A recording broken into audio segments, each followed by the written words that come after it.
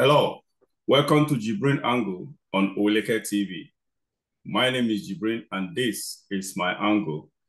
I have today with me, as always, Barrister Austin Manta, who shall be having a discussion with me um, about several issues that ranges from the judiciary to the national issues um, to churches, with churches and the private investment. We shall be talking about churches that are so rich that invested, the founders invested, used church money to invest in private businesses.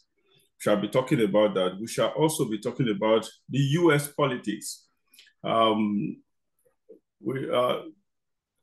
discussion around the US politics is for the purpose of juxtaposing it, comparing it with what we have going on in Nigeria, either right now or before now, sort of. So we just want to make comparison with the political climate and the politicians in Nigeria and that of the US and the situations around both countries.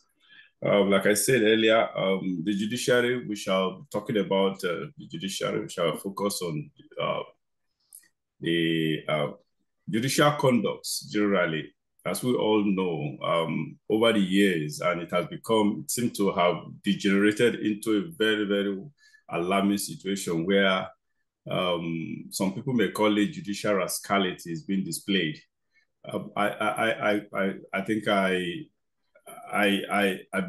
rather use a deeper word than rascality. Rascality means something that is just probably you're just trying to play with something or whatever. It goes beyond that. It's gone beyond rascality. It's now impunity, and with a whole lot of disdain and disregard for the entire disrespect for the entire system, which is unpatriotic. So we shall be talking about all that. But before then, let's welcome our guest, Barrister Austin Manta. You're welcome to this show again. Thank you for taking out time out of your busy schedule to be here again. Thank you very much. All right, viewers. Again, this is JIBRIN Angle.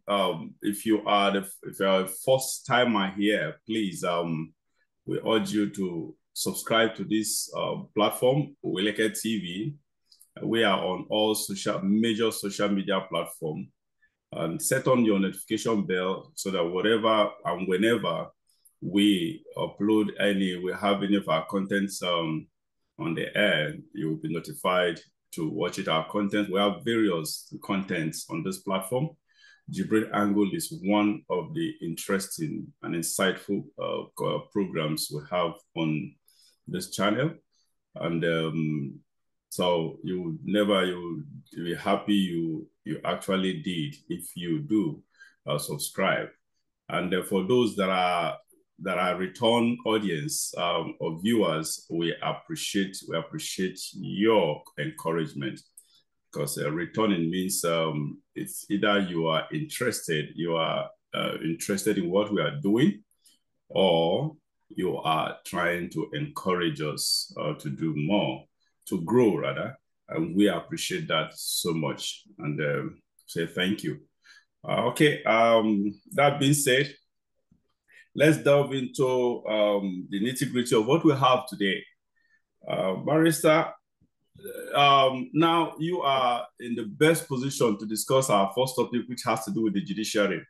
For those of you who are joining us for the first time, Barrister Austin Manta is a very, very senior lawyer of 40 years, exactly. I think he clocked 40 years in legal practice this year. I think a few months or a few weeks ago.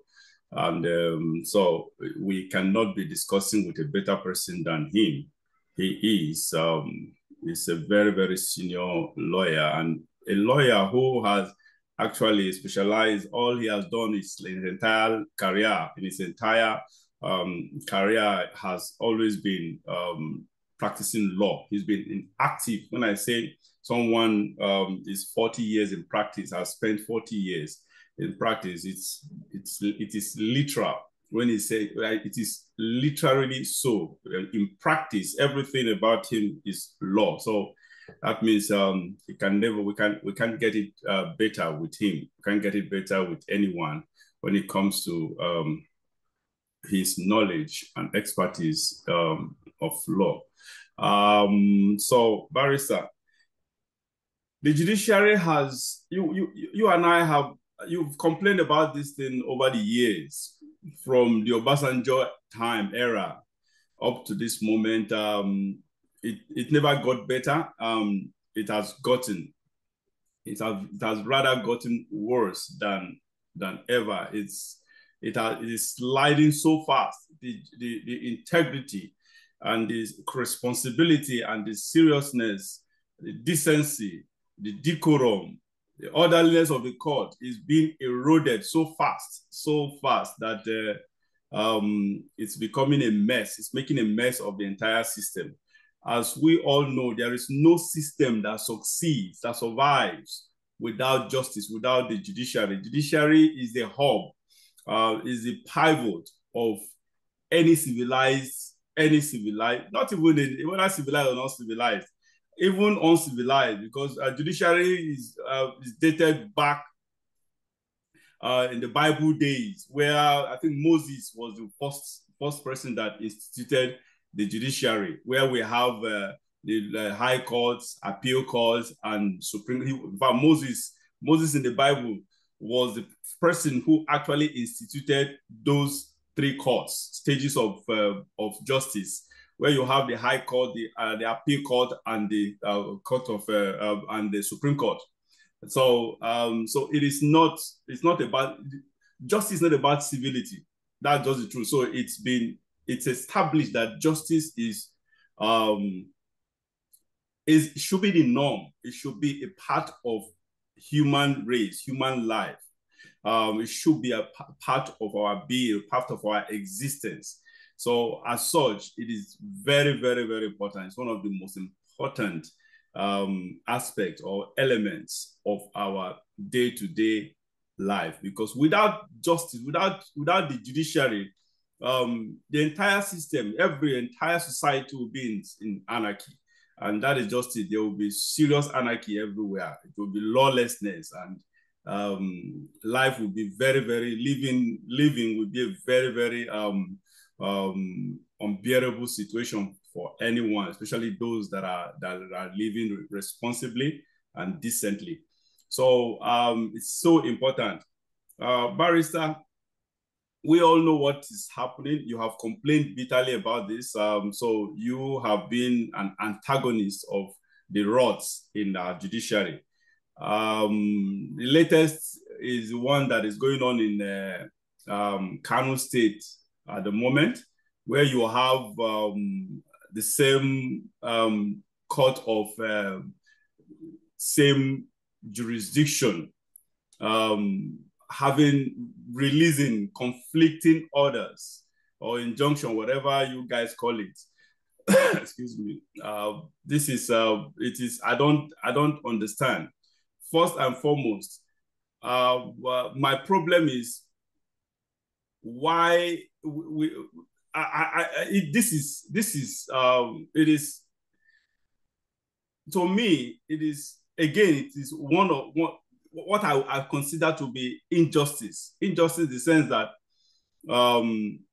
judicial officials or officers or practitioners, that is the people at the bench, they seem not to have punishment for misconduct, for doing something wrong.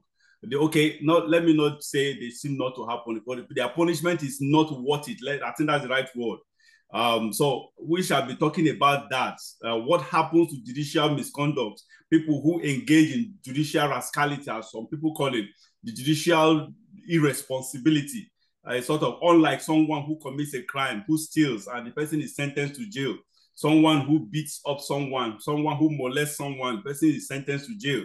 And other people that commit crime, even people in their respective professions, they do one thing, don't want misconduct or the other out of do something that is not within the ethics of their profession, not within the rules and the profession policies and the policies and the principles of their profession. And some of these omissions or commissions are actually, some of them are actually criminal. And some of the officials, some of the professionals are sentenced to jail, punished by real punishment by sentencing them to jail. Or what happens in the case of judicial officials? I don't know. Are they God? I don't understand if they are God that such they cannot. I've not had a situation where a judicial official or either a judge or a justice of the Supreme Court or judge of the High Court or the appeal court or whatever or magistrate even was actually sentenced to jail for official misconduct. Sometimes this what we call misconduct could be gross misconduct, because these judges are so powerful that they sentence people to death. They sentence people to life imprisonment. Their pronouncements are life-changing.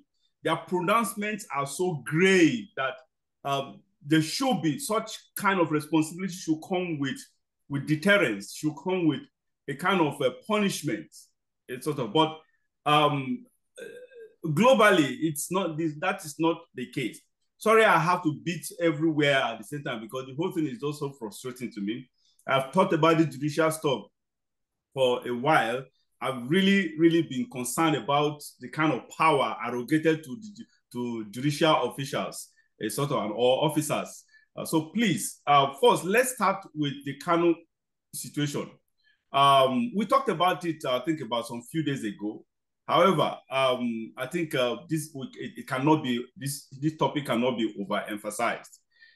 What is your opinion on the crazy situation in our judiciary, especially with the latest situation where you have two courts going at each other?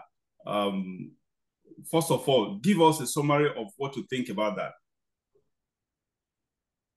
Thank you very much, Jibrin.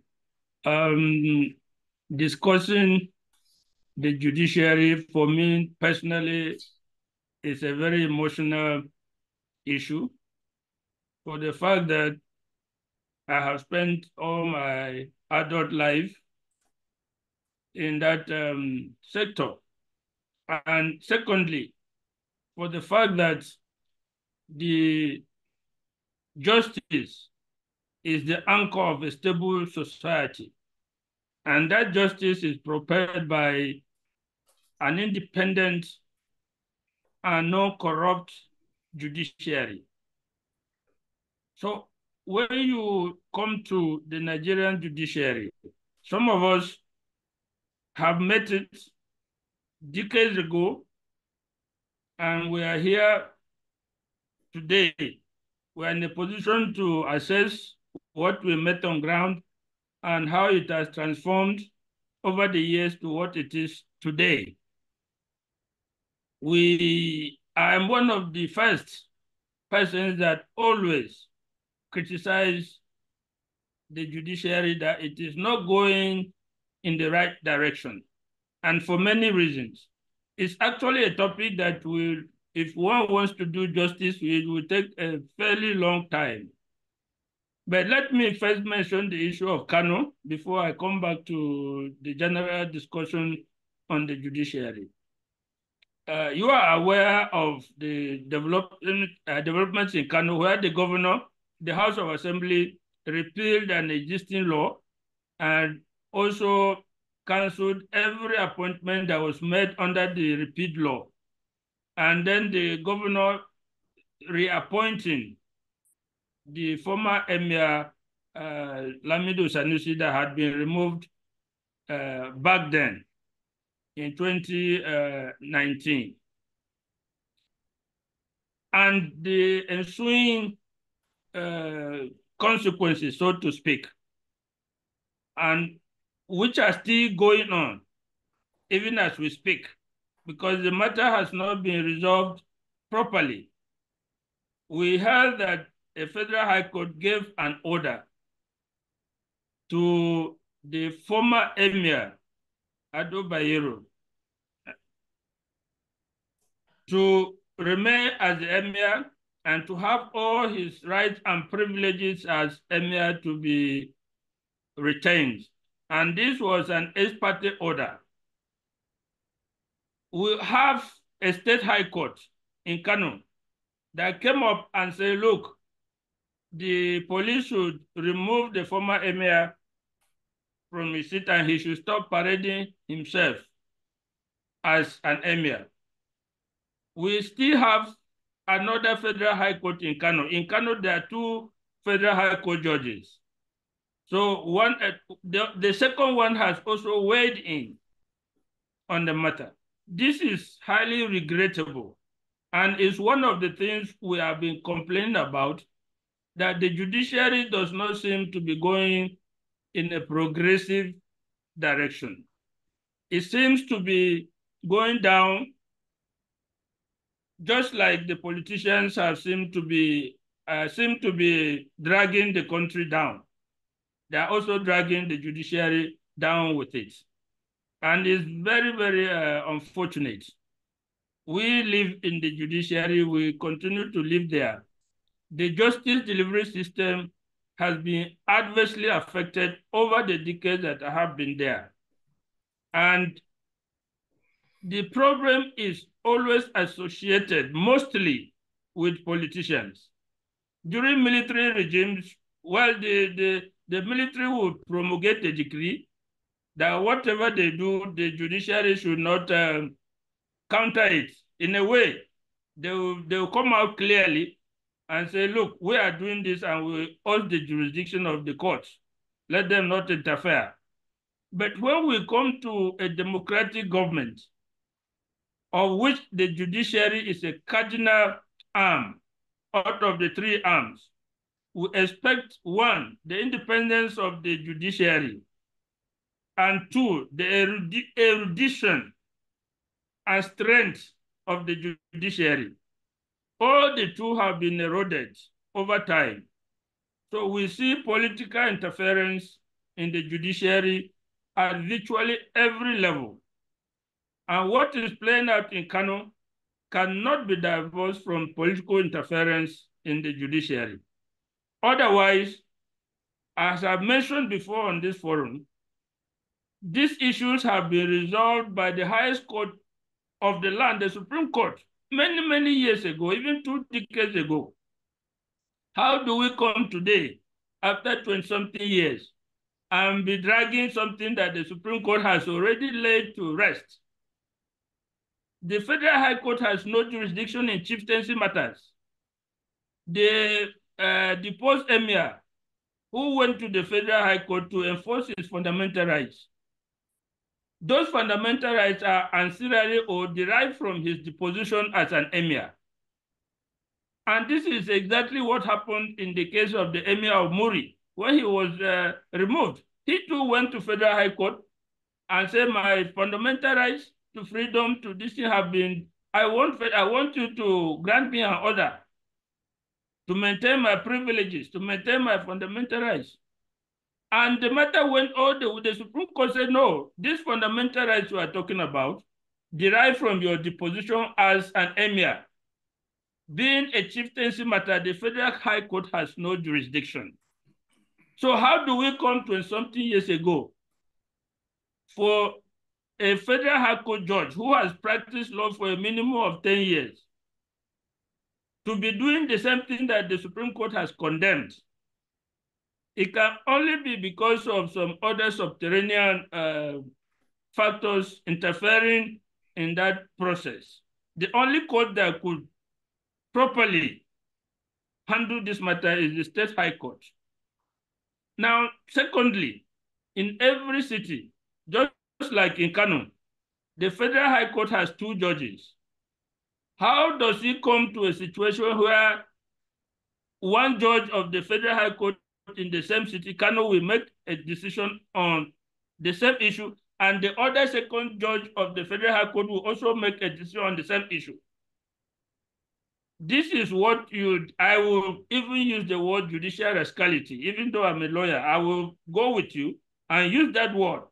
We should not be having that kind. How is it that in the same city, in the same court hall where they are sitting, the other judge could not have been aware that his fellow judge is handling the same matter on the same issue?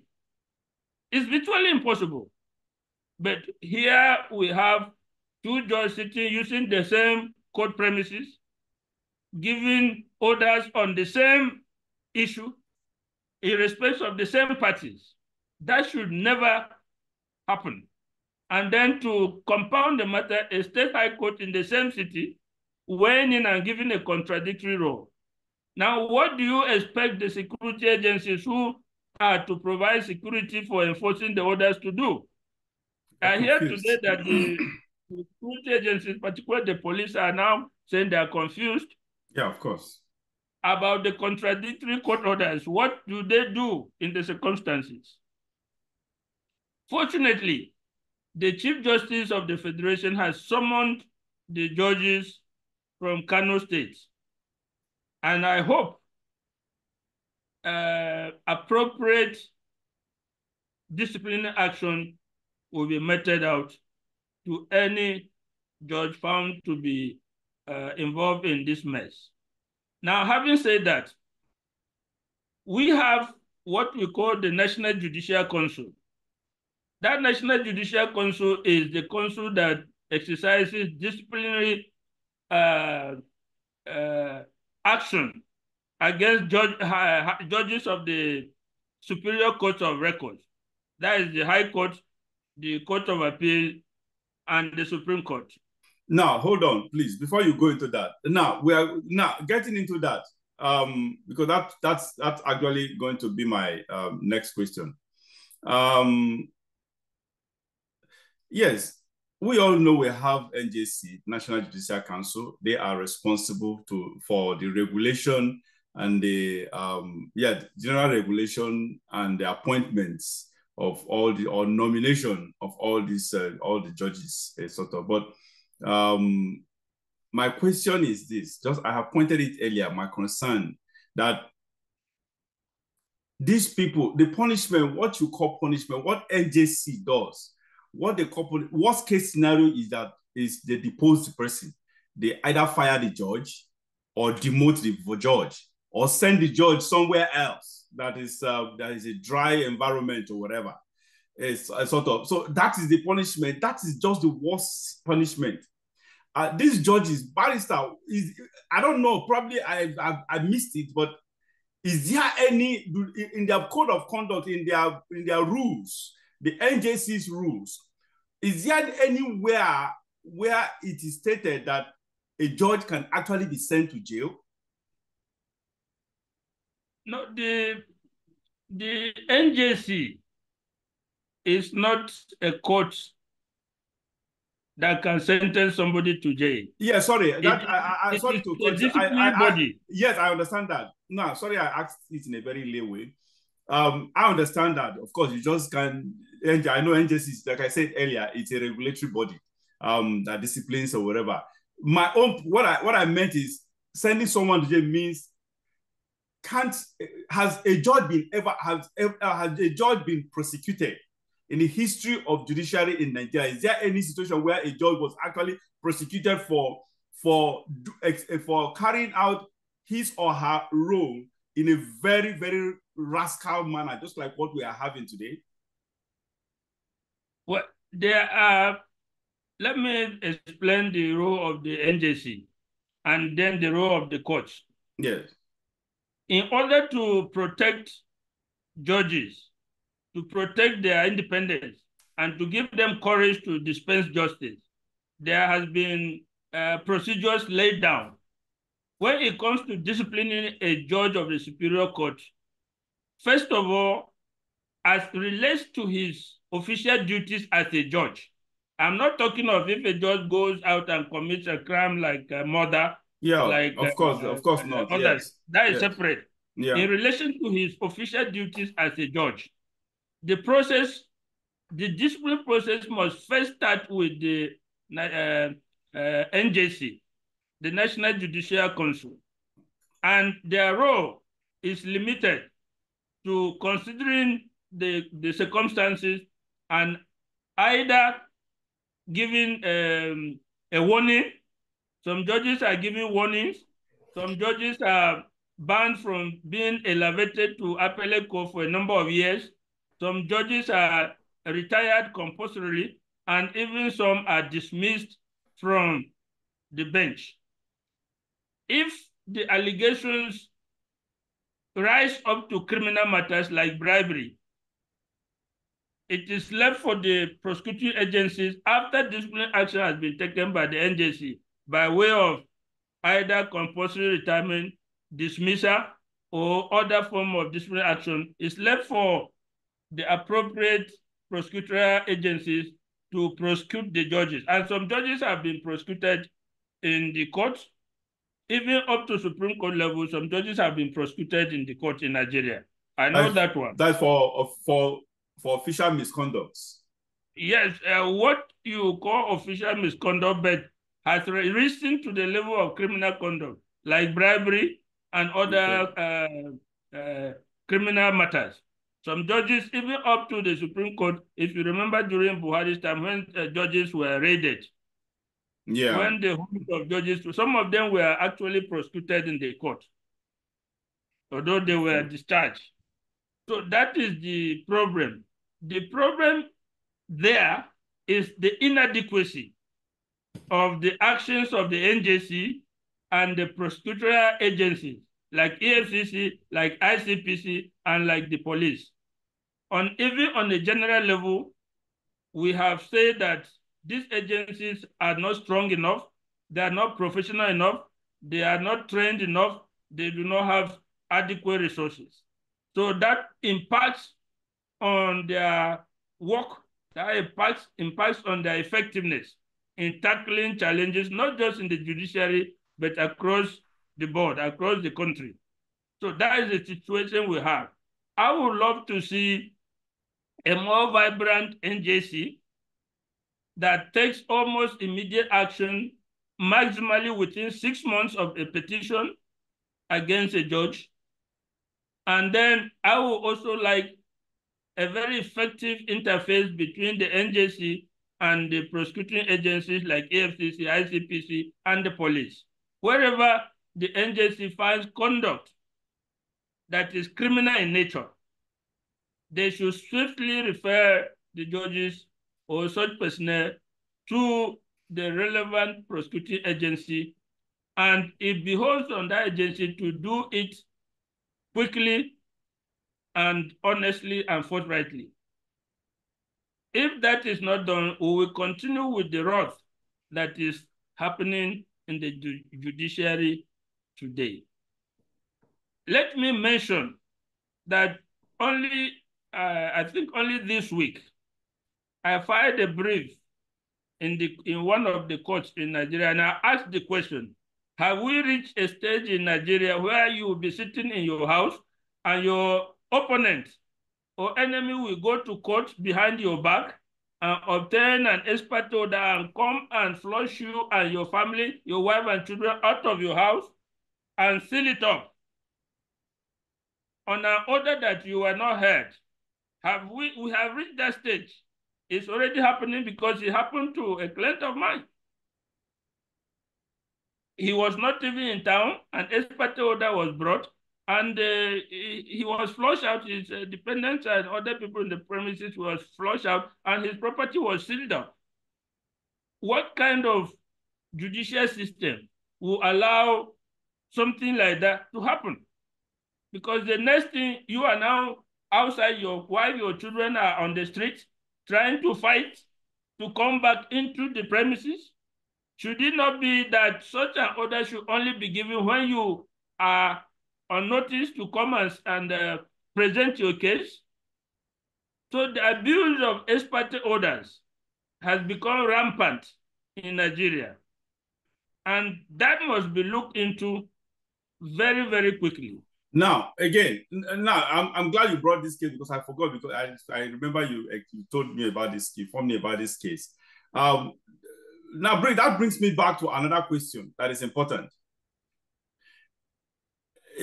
By law, can an accused sue a judge, a victim of bad judgment from a judge, or a kind of misconduct, criminal misconduct from a judge? Can such victim take the judge to court? Can such judge be prosecuted by the victim? No. Insofar as the judge, insofar as the judge is acting in his role as a judge in a criminal or in a case before him, he has what is called judicial privilege. And there is good reason for that. If you sit as a judge, you should not be afraid to dispense justice to the best of your knowledge and ability, with a fear in mind that you could be prosecuted for what you have done, genuinely believing that you have done it with the best of your knowledge, your training, and your ability. That privilege extends to so many. If you know, for instance, at the executive level, the governors and the president have privilege that they cannot be prosecuted while in office. At the same level, if you go to the National Assembly, whatever a person says on the floor of the House is privilege, legislative privilege. So a person can call you a 419, a terrorist, whatever, on the floor of the House or the Senate, and you cannot sue him for that, because these are chambers where people are given the freedom to express themselves without fear of criminal repercussions. So the intention is good. It also applies to a judge acting judiciary in the course of proceedings before him. Yeah, but but all these officials you pointed out, like the executive arm, the judicial arm, the legislative arm, they have statutes of limitation. Now, when they leave office, they can be prosecuted. But why can't the same principle be applied on judicial officials? Well, let me say that there's what we call absolute and qualified privilege. The president can be prosecuted after he leaves office for criminal acts that he performed. But like I said, if a judge, that does not apply to a senator or a member of the House of Reps. For whatever he says on the floor, that is absolute privilege. That is absolute privilege. What you say on the House you cannot be prosecuted after your tenure has elapsed. Okay. So also what a judge says or does in the course of proceedings before him, that has absolute privilege. So privilege is qualified into absolute. Now, like in this your case the case you just mentioned with your client. Now, your client now has suffered a whole lot of both psychological and mental mental disorder or torment, or whatever you want to call it. Who pays for such? Because just what you just rightly say, that this guy was not given justice about fair hearing. You have to give both sides fair hearing. If someone is being taken to court, is being prosecuted in one way or the other, the person should be given that opportunity to defend himself or herself. So in this case, just like you say, they don't pull the rug off this guy's carpet without his notice, without his knowledge. That is, he didn't know. Nobody knows notice. That is what justice is about. You serve the other side. You always serve the other party with the notice of one thing or the other that the court requires their attention to. So in this case, your client is actually the one who will bear the brunt who will bear the brunt of the whole, I think Barrister Manta has got network issue. Let's see if he comes back, because this question is important. All right, I think Barrister is back. Barrister, as I was asking, I don't know, probably, I suppose you didn't hear my question earlier. Now, the question is this. With regard to your client, let's use him as his case as an example now. Who pays for his misfortunes? Now, he was treated this way. He was evicted from his house without giving him fair hearing to hear from his own side. He wasn't even around, just like you mentioned, and they didn't go through due process to actually carry out that eviction. So he has faced humiliation. He has faced a psychological and mental distress, and possibly a financial issues as well. So who pays for this? How will this? I don't understand. So will someone responsible for this go scot-free, or someone by law? What this man is passing through, I don't know. Definitely, he can go to court and reverse it. So what happens to his losses that I just mentioned, I just listed? Well, in this instance, the person who applied for the ex parte order would have to, action will be taken against such a person. You can understand the predicament of the judge, because when process is filed before a judge and the other party is not there, the judge relies on what is before him, and what is before him can paint a pretty grim picture of urgency, that a judge may say, okay, if this is the situation, I have nothing but to make the order to save or protect a situation that could be damaged if the order is not made. At that point, the judge has not heard the other party. So this party that came to court misled the court, failed to give material information to court, just to enable to make the court make that order, has to take responsibility for the damage that is caused to such a person. Okay, all right. I think we treated this case enough, because we have so many other things to discuss. Except you have a point that you forgot that you need to. Otherwise, we shall be moving to the next topic, which is the national anthem and the controversy behind it. What is your opinion? Okay, before I ask for your opinion, this national anthem of a thing is just, I don't know. It's a time and season. There should be time and season for everything. This is the worst time to actually bring up such thing by the federal. Nigeria has a litany of problems piling up every minute of the day, that requires our attention, the government's attention.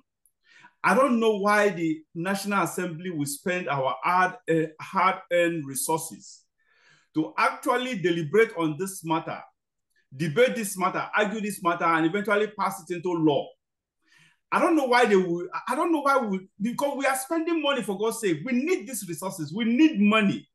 There are so many areas of important areas of the economy of the Nigerian system that needs money desperately, needs resources desperately, that we do not, that treating matter like this is just luxury.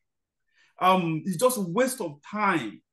It's just a waste of resources, Nigeria's resources, hard-earned resources that we don't even have enough at this time.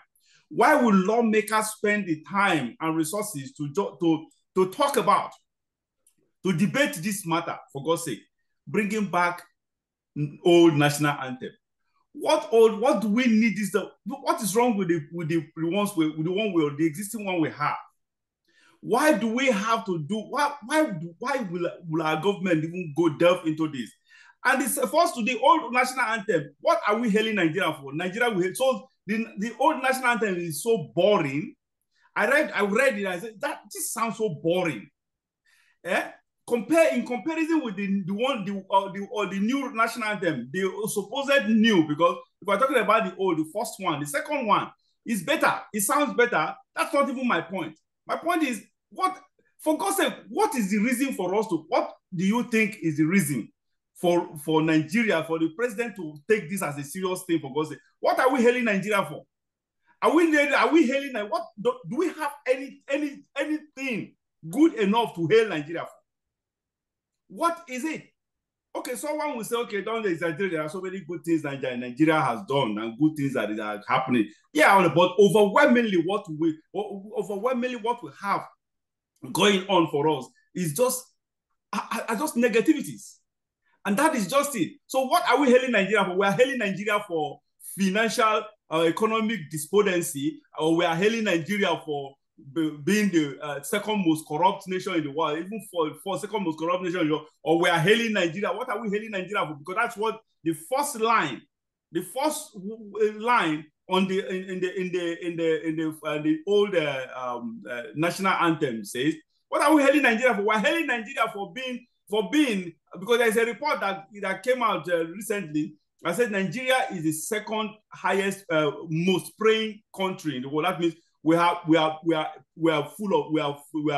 seriously apart. We are up behind Afghanistan. Afghanistan took first, and we are the second highest, second most praying country in the world. That means we pray all the time. Yet we are the second most corrupt. What an irony, for God's sake. And so is that what we are hailing Nigeria for? We're hailing Nigeria for poverty. We're hailing Nigeria for inflation, 34%, almost 34%, 33-point-something% inflation, for God's sake. This is unprecedented. Is that what we are hailing Nigeria for? What is the essence of this crazy idea? Whose idea was this, for God's sake? And why will the president and the National Assembly spend our hard-earned resources and time on such a matter? Please, Barrister, what is your opinion on this? Well, my opinion is there are two issues. Number one, sycophancy. And number two, diversionary tactics. Sycophancy in the sense that President Tinubu has been known to have said beforehand, some years back, that he prefers the old national anthem. So in the Nigerian context, people are falling over themselves. Oh, the president likes this, so let's do it to curry favor with the president. That's why it could not even be subjected to a national debate. Nigerians' opinion did not matter. No, Barrister, sorry to cut you short. No, hold on, please. This issue of national debate, sorry to cut you short, because we all know that this is Bola Tinubu's habit. He does not throw anything to national debate. He feels he is God. He does everything with impunity. Is there anything? Now tell me, is there anything? Point out something, anything of national interest that Bola Tinubu has actually thrown out to the public for national debates? Nothing. So please continue. Well, we are not saying something different. I'm just saying one of the reasons why it could not even be subjected to national debate is sycophancy. We want to please the president. The president wants the old national anthem. So let's pass it. And they pass it, and he quickly assented to it. Something that ought to have been subjected to Nigerians' opinion was not done. Secondly, I have told you on this platform that when a person comes to power without ideas, without what to do, they look for straws to catch. They look for diversionary tactics. This is one of them, to divert the attention of Nigerians from the crippling economic problems, from the hunger and starvation. Already is a debate in the bars, across the board, in offices, just like we are debating it. It's a sort of diversion of Nigerians from what they are facing. So the government that comes to power, the government that is there that does not know what to do, will grasp at anything that will divert the attention of the people, and let them go and be talking about that. At least part of their time, they will not be thinking about their suffering. They will be discussing this issue. Otherwise, there's absolutely no reason at this stage in our life. It is not our priority. There's no reason, good reason, to talk of national anthem at this stage. And when you look at the national anthem that was formulated by a colonialist, it was formulated in 1959 and adopted on 1st October 1960 by a British lady. It was not Nigerian people. For an emerging nation that was about to gain its independence, that was 1959, then adopted on 1st of October 1960. It could be understood at that time Nigeria was coming up with a lot of hope and a lot of promise. But 60 years after that, where are we? Where is truth and justice in Nigeria that you talk about in that anthem? Where is the peace that you talk about in that anthem? Where is the brotherhood that you are talking about in that anthem? The last stanza says, grant us one request, help us to build a nation where no man is oppressed. And so with peace and plenty, Nigeria may be blessed. 60 years after that, can we even talk anything resembling peace in Nigeria? Anything resembling brotherhood? Anything resembling freedom? These are things that should have agitated the mind of a reasonable person. We look at this anthem and say, no, this anthem was composed for us by colonialists. Let's compose our own anthem by ourselves to reflect our aspirations. Then we compose the Arise, O Compatriots. 5 Nigerians composed that item, that Arise, O Compatriots. The police band provided the music. The 5 Nigerians provided the lyrics for it. Now you come out and you say you are going to throw it away and revert to what was colonial masters did. Oh my God. When the journalist asked Tinubu, he casually said that, well, the name Nigeria was given to us by the colonialists. Have we jettisoned the name? So if you go by that thought, why don't we go back? Why don't we go back and take the rule under the British? Now, before I forget, now, because something I read in news yesterday that was it yesterday or 2 days ago, that former PRO, Lagos State Police PRO, is actually trying to arrest and sue someone to court for, or rather suggested, I don't know if it's suggestion or trying to do that or whatever, to sue someone to court, a school actually. For the school, yes. The school was said to have sung they recited the old, and they said they are going to arrest them. So as a lawyer, what is viability of such case? Can someone be prosecuted? That is nonsense. It's absolute nonsense. If even the Tinubu himself, his ministers, if they put them here and say, sing the national anthem, I don't think 99% of them will be able to sing that old national anthem that has been, even if we are going to adopt it, a school with young children, they have to be taught. We grew up under that old anthem. We can still remember. Even me, I will struggle now to sing it. What of children that were not born during that anthem? That anthem was jettisoned in 1989. School children who are in school now were never born by that time. They don't know about it. Is it not going to take a while to bring them up to learn and be able to sing that anthem? How can you sit somewhere and be talking rubbish that you arrest the principal? That is absolute rubbish. Honestly, that is crazy. Again, I mentioned this issue of Bola Tinubu bringing things. Honestly, that thing is so annoying that you cannot bring out something to the national discourse, something that will impact the nation. You want to change a policy. You want to do something that is significant as taking off the tariff for electricity, and significant of taking off. The subsidy for electricity and taking up subsidy for petroleum product. As significant as building the most expensive road project in Nigeria. Oh, and so other issues or whatever. This man does not consult anyone. All he does not consult the public. All he does is just concoct something, and the next thing, the moment we hear it today of the rumor, before we even start to debate it in the public, the next day, the implementation has begun. That is crazy. It's so sad, so sad. Okay, Barrister, let's go to the next topic, please. This issue of we have big churches, mega churches. Men of God are so rich these days.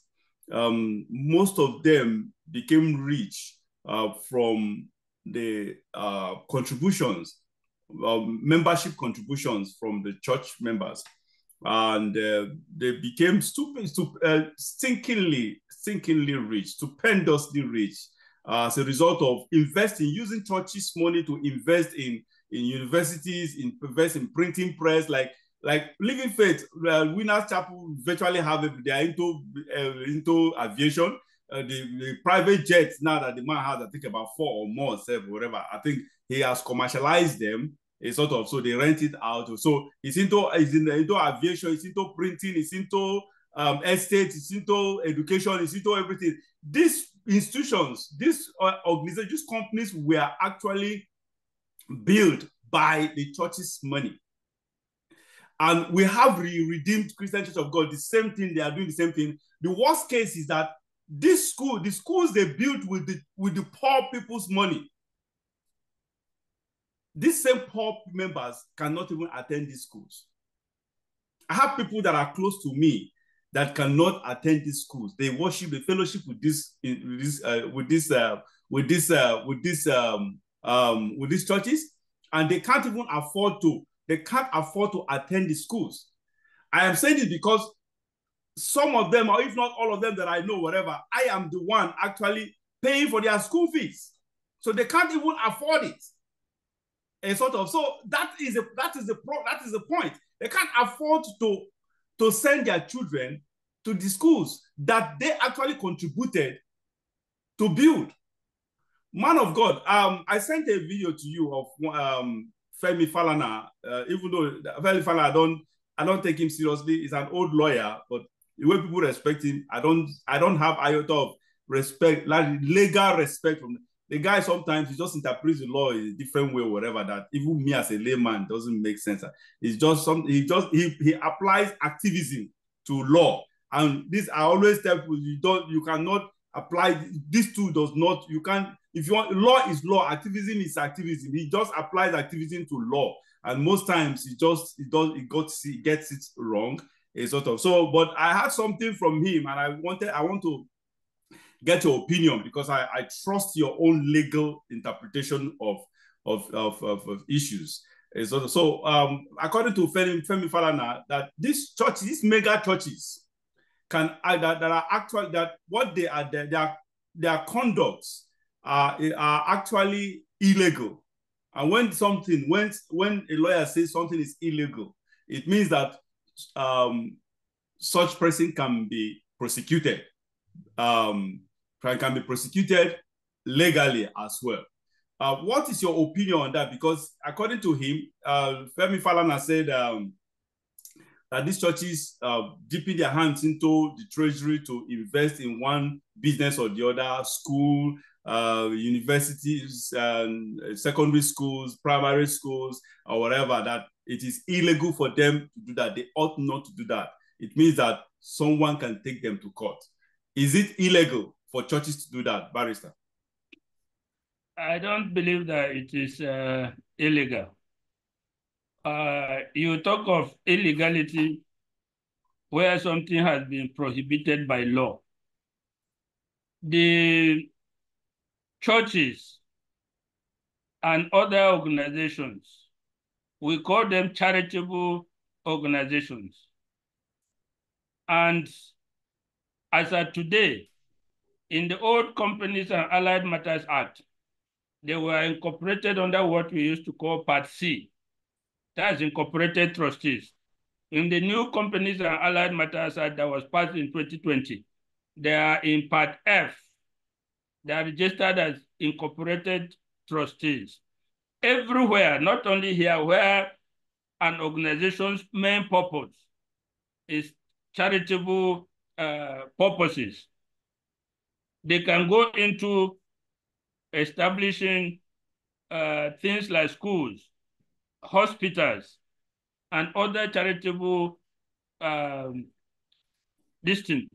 These institutions, these hospitals, these schools, they bridge the gap between what the government can provide and what the private people can provide. It is a good thing for the country. In Nigeria, if it is not for churches and missionary schools providing education, providing hospital services, I don't know where the country would have been. So per se, there's nothing illegal about a church having a school, having a hospital, or running a charitable body.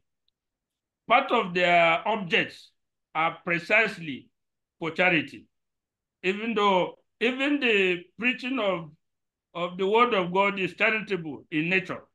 So I cannot see how or with what respect you can argue that a church establishing a university is an illegal business. It is not. And I'm yet to be sure any law. Yeah, but if you okay, I understand what you are trying to say, but what now you talked about charitable organization. What is the essence of what is the basic essence or the rudiments of a charity organization, any charity organization? Of course, it is to take care of the less privileged, people who cannot afford basic necessities of life. Sort of. So, and these churches, just like you mentioned, if they are charitable organizations, and based on the CAC Act, Business Establishment Act, they are expected. It's expected that their members are able to attend these institutions. So, what have you got to say about that? Well, legally speaking, that is a different issue altogether. Whether their members are able to access the hospitals they established or the institutions they established, it's not a legal matter. It's a different ball game. I have in the past spoken on this issue that churches organize schools, establish schools and hospitals which its members cannot financially access. But you also have to take into account that the establishment of schools and hospitals is not just based on the church alone. There are also laws that affect the establishment of such institutions, and standards are set by the regulatory agencies for such hospitals, for such schools to meet. The issue is if a church that draws its finance from its members establish a school, it stands to reason that even the poorest among the church members should be able to access that school or have medical services from such hospitals. But then you have to juxtapose it with the fact that the standards in that school have to be maintained. They are set by law, they have to be maintained. You don't just establish a university and make it a mushroom place to ensure that your members access it. The difference between keeping it at that standard and bringing it down, bringing the standard down to enable your members access it is the issue that will be discussed. we have to look for ways for the church to enable or ensure that its members access those schools. And don't forget, these schools and hospitals are not attended to, are not attended or accessed by just the church members. The rest of us in the society also have access to it. So what we should be talking about is for such churches to devise a formula or way whereby its members can be accommodated, even if they don't have the financial muscle. It can be done in the form of scholarship. It can be done in other ways that can be devised so that the members of the church cannot be thrown out on the basis of financial inadequacy in attending this. But for somebody to just say, oh, you established a church and your members cannot attend, so that is wrong. I think they should re-examine it in terms of maintaining the quality of that school, maintaining the quality of that hospital, vis-a-vis the finances available to allow all the members of the church. If you take Living Faith, for example, they have millions of members in Nigeria and worldwide. If you say, okay, you are going to bring down the school fees of the Living Faith universities to such a level that the average member should attend, then you have to contend with where you get money to keep the standard of that school at the appropriate level. So let's look at it objectively and compare what can be done, what can be devised by the church to ensure that their members are not left behind in these institutions that they established. That is my view. No, yeah, okay. Thank God that is your view. Me, I don't view it that way. I don't want us to dwell on this because I actually wanted us to deal on the legal aspect of it. But let me just briefly say something.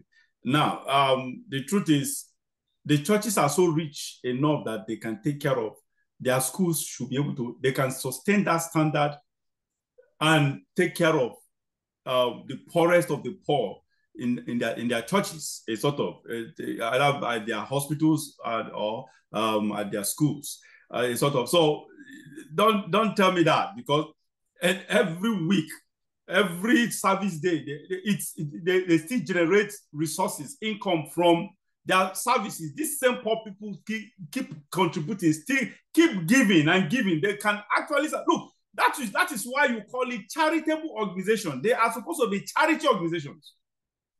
So charity organization is supposed to be non-profit. What these institutions, both the hospitals and the educational institutions, the primary school, the secondary school, the universities, or whatever, that they are massively profit making. They are making a whole of humongous profit of this. This is not supposed to be. Look, I still think that as a layman, I think that there is a kind of, if not, that's not, it's ambiguous. It could be ambiguous, though, an ambiguous legal implication to what they are doing. Because if it's a charity organization, established as a charity organization, it's supposed to, all charity organizations by law is not supposed to be it's supposed to be non-profit. They are not supposed to be profitable. So they are supposed to be the essence is to treat humanity. That's the truth, to take care of humanity. Everything has to be humane. It is not enterprising. It is not business. It's not supposed to be business. It's not supposed to be capitalist base. A sort of. So that is the point. You don't just, like I said earlier, these churches make money every day. It's everyday turnover. Every day or every week or every 3 times a week. Anytime there is a service in these churches, they always, in fact, in my own judgment, I think, in my opinion, most of these churches, they organize this weekly store program here and there just to make money out of it. That just is some of them, and that is just it. A sort of not for they are not for selfless reasons, but it's just for personal aggrandizement to make, because any service they hold, any weekly or whatever, any service they hold, they will always call for offerings. So that is the point, Barrister. There's no, they can still maintain that, as I said earlier, they can still maintain that standard with the resources they are generating on daily basis in these churches, while they admit poor people that cannot afford those or whatever. So let's not even go into that. I think I disagree with you on that. Let's move to the next. Let me add something. Yes. On this issue. You know, for a very long time, these churches and other charitable organizations were a law unto themselves. Yeah. But the government, or there has been agitation that they should be it for a long time. So for the first time in Nigeria, even though it is happening elsewhere like UK, for the first time in Nigeria, the amendment to the Companies and Allied Matters Act that was done in 2020, yes, has given the Corporate Affairs Commission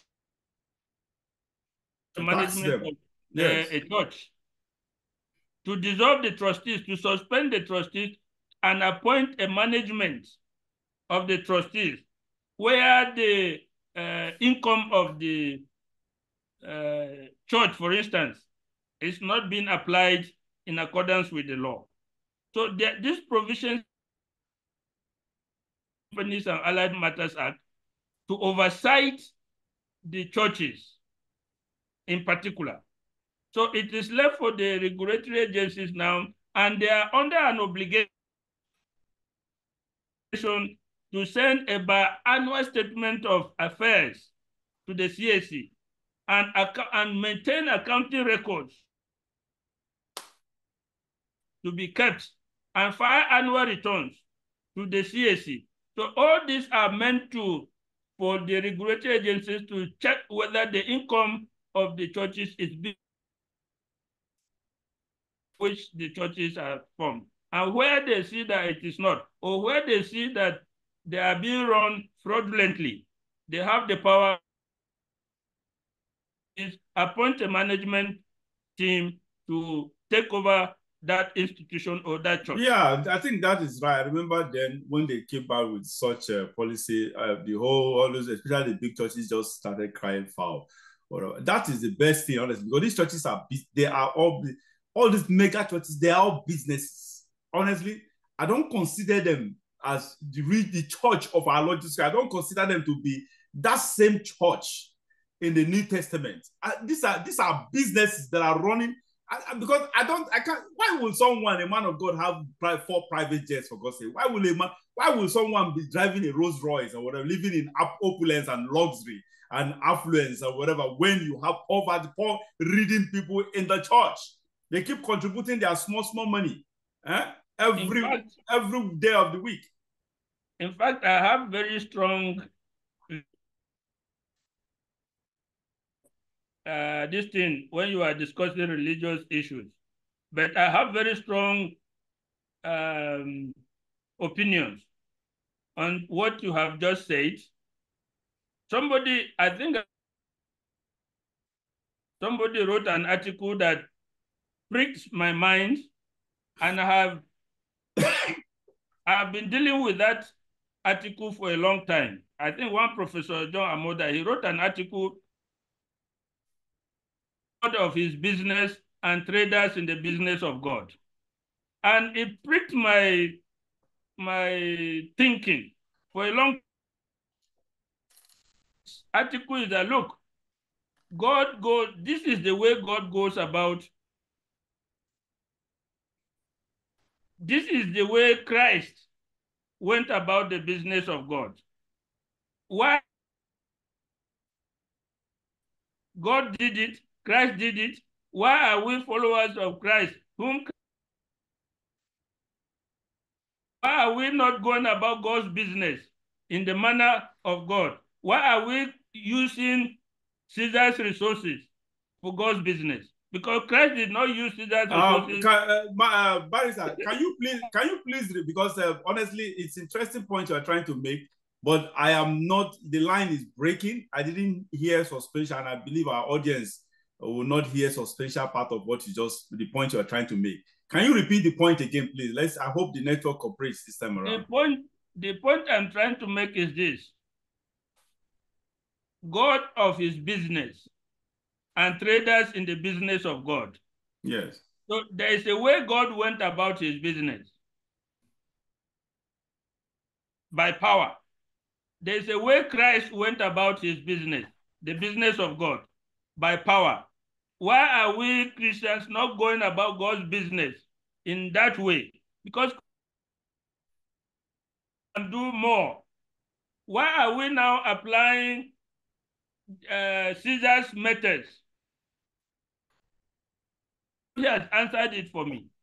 Because they said some of the pastors and say, oh, if we don't tax our members, if we don't collect this, Jesus run his church. And how did God run his church? That is the point. How did God run his church? When Christ was confronted, did Christ ever tax his body coming to him? Did he collect any tithe from them?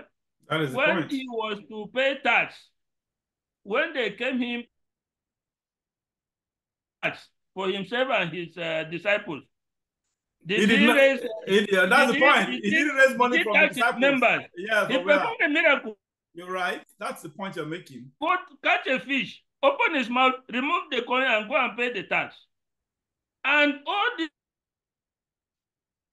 do far more. But when we now come, why are our pastors not going about God's business in God's methods? Yeah, that's his point. To go about what they claim is God's business. It's actually Caesar's business, more or less. That's why I agree. Churches are in business as we believe they are. Yeah. They should be taxed. That is it, of course. Absolutely. Yeah, okay. Unfortunately, we cannot deal with this with the last topic, which is the last topic will take us a whole lot of time. Besides, network is not cooperating. Now we defer that last topic, and it's a topic that have been moving forward for some time now. It's something we are supposed to have discussed, but unfortunately, we cannot do that. Network is not cooperating from barrister's end. So we will move that topic to the next, probably our next segment. So viewers, sorry we can't discuss the topic, the last topic. So we will be calling this to a close right now. We've been having discussion, very insightful and educative discussion with Barrister Austin Manta, who has never failed when it comes to actually analyzing issues, and he's a very insightful person when it comes to analyzing matters arising, and we appreciate him for that. Viewers, again, my name is Jibrin. This is my angle called the JIBRIN Angle, and I hope you will join us once again. If you have not subscribed, please subscribe to this platform so that you follow us and it kind of encourage us to grow. We appreciate that you are here. We appreciate that you are watching us even up to the end of the show, and we hope that you will keep staying with us and keep encouraging us. And say at this point, say remain blessed and see you next time again.